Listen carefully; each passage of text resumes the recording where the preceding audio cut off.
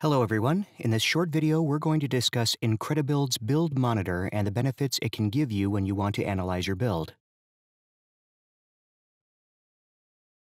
The first thing you'll notice about the Build Monitor is that it provides you with a very clear visualization of your build progress. I'm going to use a Build Monitor of Chrome here for this video, and you can see that it has many different bars and different colors. Each one of those is representing a single task that was executed during the build.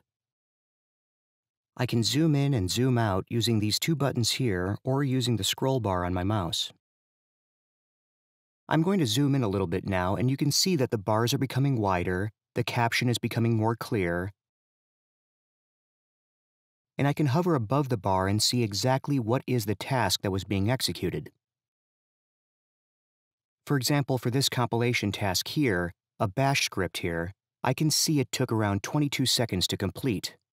There you have a link task that took 3 seconds, and I can scroll to the left and to the right to reveal different sections in my build according to the timeline here at the bottom. This can be very useful if I want to identify tasks which are taking too long, maybe files that are taking too long to compile. This one here took 2 seconds, this one here took 3 seconds, but some files can take longer. Also, if I want to identify bottlenecks, for example, let me zoom out a little bit and scroll to the left. Here I have a section of approximately 3 minutes of link tasks. This can be normal for this project, but in other cases it can point to many unnecessary dependencies between projects that are blocking my build and causing poor distributions because projects are waiting to be linked.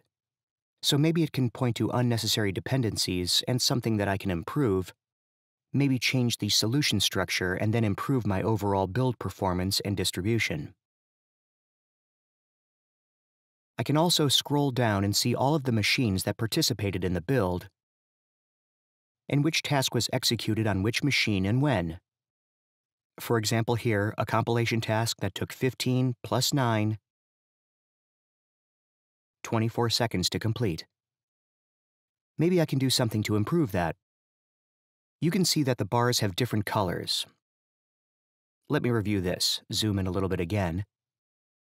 The cyan color means that this task can be executed only on the initiator machine. The first machine and the list of machines here is the initiator. All of the machines below are the helpers. So cyan would be a task that can be executed only on the initiator. A green bar means the task has finished successfully with no error and no warning. A red bar, which we don't have in this monitor, would mean a task that failed with an error. So let's review the tabs that we have on the left section of the Build Monitor. The first one, the one that we already saw, is the Build Monitor Progress tab. It shows all of the bars and the times that each one of them took. The next tab is the Output.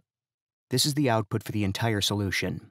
I can see and review all of the output that was written to STD out during the build. The next tab is the Projects tab.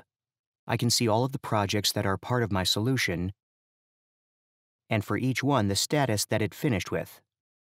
Green for success, yellow for warning, and red would be for an error.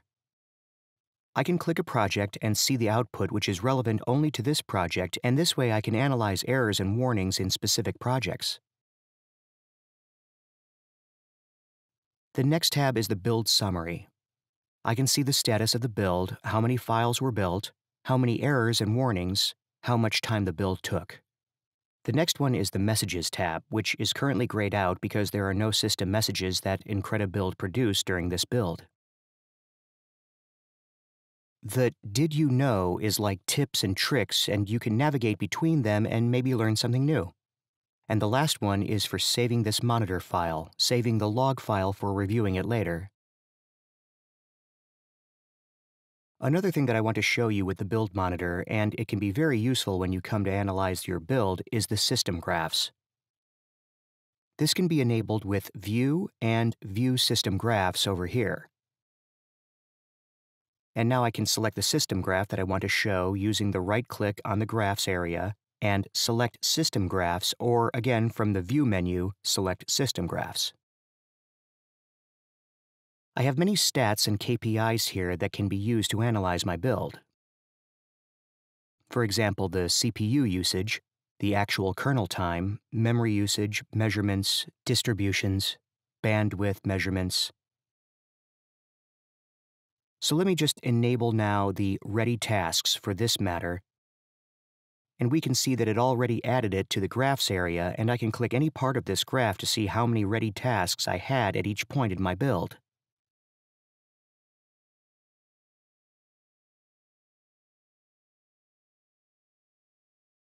For example here, I have many bash tasks that in a way blocked my distribution,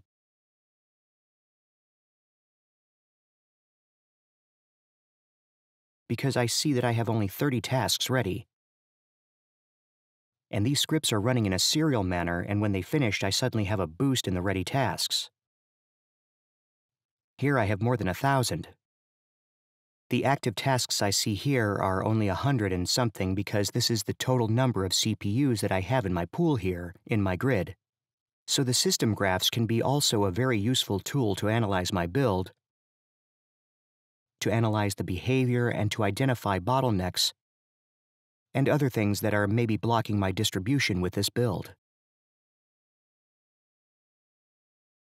So to sum things up, the Build Monitor is a very useful and powerful tool that can provide you with a clear visualization of the build.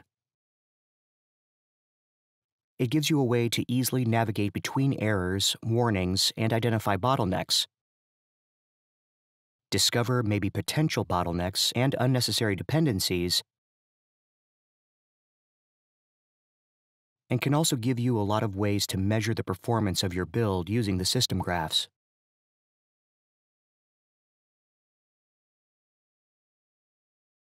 I hope you enjoyed this short presentation, and if you have any questions, you are more than welcome to contact us at support for IncrediBuild. Thanks, and goodbye.